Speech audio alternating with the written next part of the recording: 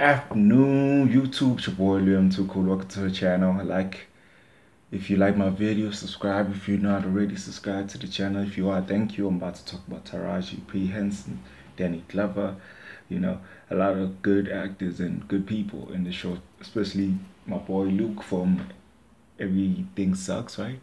Everybody or Everything Sucks from the Netflix movie.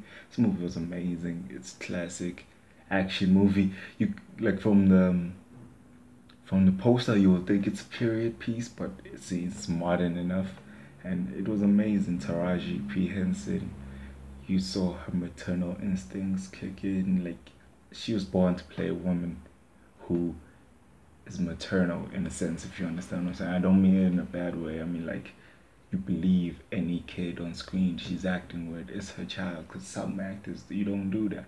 you know you don't believe that these people are generally attached to each other. Like, she knows, I guess I should say, she can work with any co-star.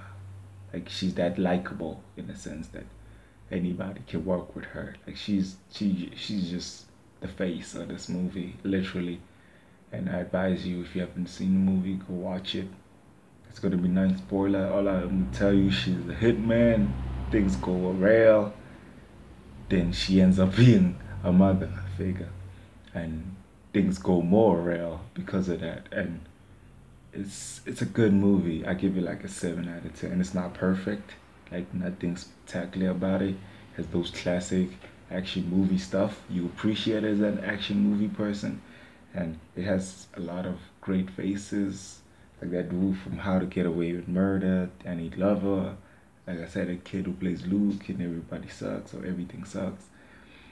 And Taraji, and beautiful cars, weaponry. I mean, like, it's a must see, I would say. Yeah.